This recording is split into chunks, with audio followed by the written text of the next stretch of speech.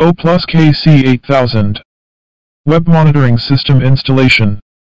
Step 1. Selecting an appropriate location to install the Auto Traverse system on a Flexo or gravure printing machine.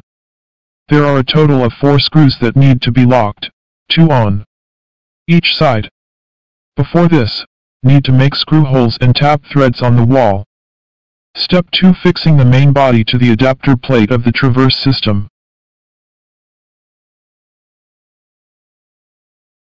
There are a total of 4 screws to fix the 4 corners respectively.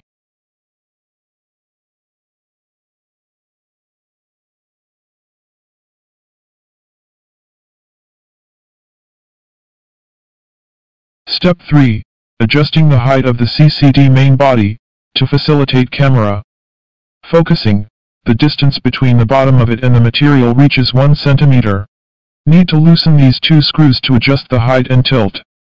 Same at the other end.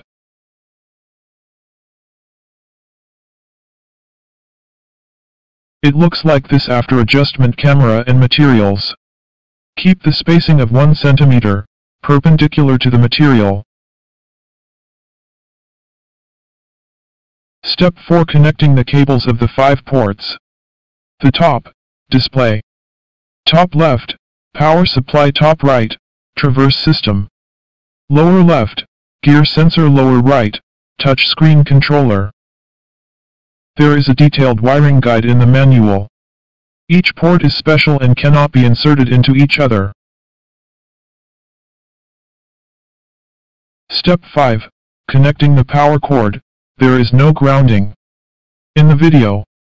It is best to also connect the ground wire. Step 6. Connecting the gear sensor cable. The gear sensor is to synchronize the printing machine and web monitoring system.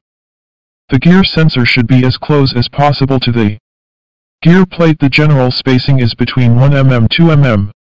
Insert the thread ends into the socket. The colors correspond 1 by 1, and then tighten the screws of it. All links are ready and can be used after power on in order to obtain a stable still picture. The number of gear pulses need to be adjusted. It depends on the number of teeth on the gear plate. If you have any questions, please refer to the manual or consult the technical after-sales service.